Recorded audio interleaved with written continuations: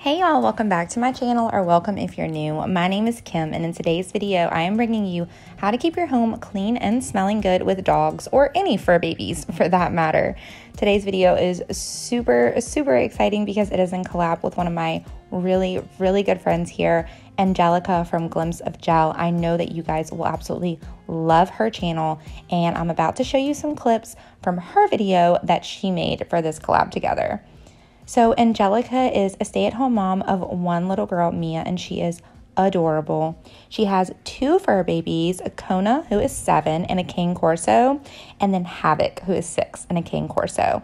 She's about to show you a clip, and oh my gosh, look how gorgeous they are. I just love them so much.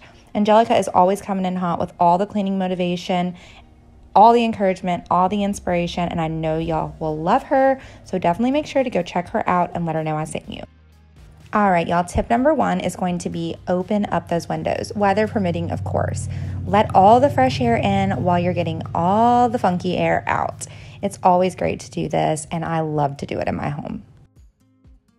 Tip number 2 is going to be wash your walls. Now, before you're like, what? No, don't freak out. It is so simple, you guys. Just grab a mop bucket, grab some powdered laundry detergent. I'm sure you could probably use liquid too. I like to use this laundry booster because I just feel like it boosts the laundry detergent and helps things get a lot cleaner, but definitely is not necessary. So what I do is I just fill up my mop bucket, put a little bit of Tide, put a little bit of my laundry booster. You could add some essential oils in here. I mean, feel free, do whatever you need to do. Once we have this all filled up, I'm just going to take my regular mop head, which I use the O-Cedar Spin Mop, and I wanted to show y'all how easy it is to take off and replace these mop heads, and you can just throw them in the washer machine. So I'm going to have this mop link down below. I highly recommend it. So once we get the mop head all nice and wet and we wring it out, I'm going to show y'all how simple and easy this is.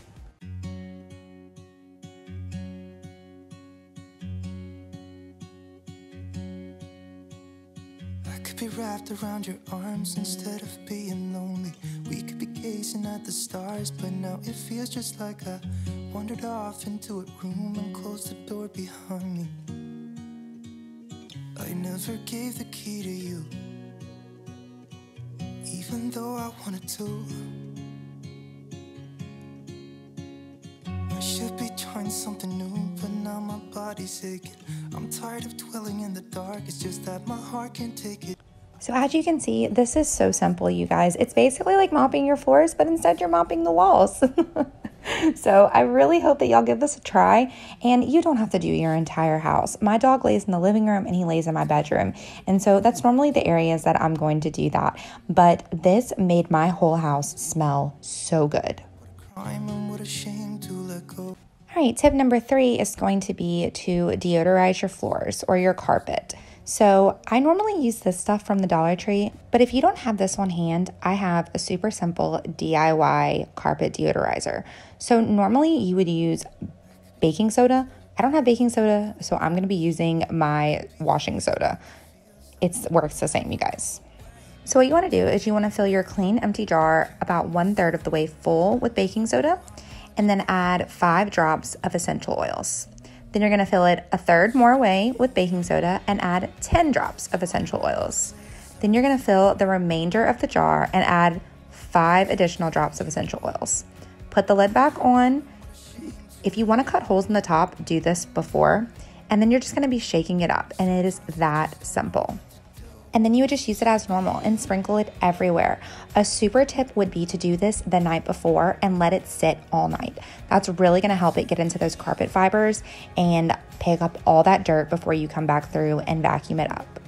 I could be wrapped around your arms instead of being lonely.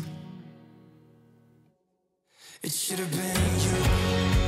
Another time, another place, I just know.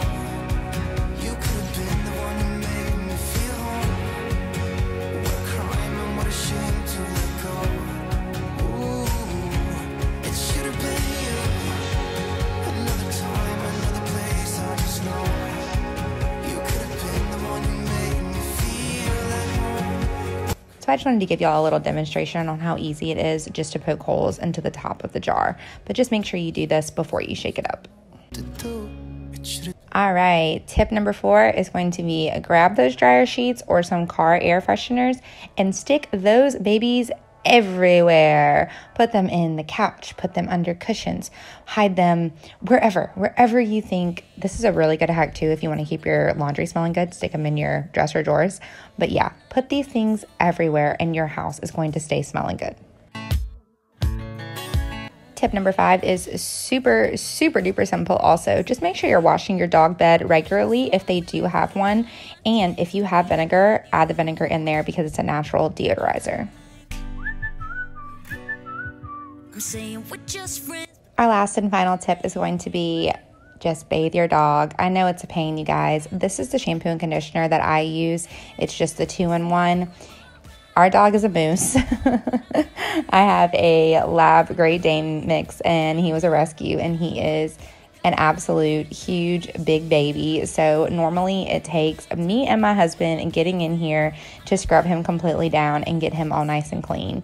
And he gets him pretty much, but then he, looks super sad the entire time. But by the end of it, he starts to smile because you can tell he's feeling a lot better. And he is 13 years old, so he's really old. And so he's got arthritis in his back legs, and so it is kind of a pain to get him in there, hence the treats that you see on the toilet and the dreaded shaking. Oh yes, he is always shaking all over us. Let me know down below if you can definitely relate. So that is going to be my 6th and final tip for you guys. Just bathe them. I use Ella's sensitive baby wash on his face. I'll go ahead and just squirt a little bit on a wash rag and get it wet and clean out his ears and his face with that. All right, y'all, that's going to be it for today's video. I hope you got tons of cool tips and tricks to keep your house smelling good with your fur babies. I am soaking wet now. I definitely need to go change and go cook dinner.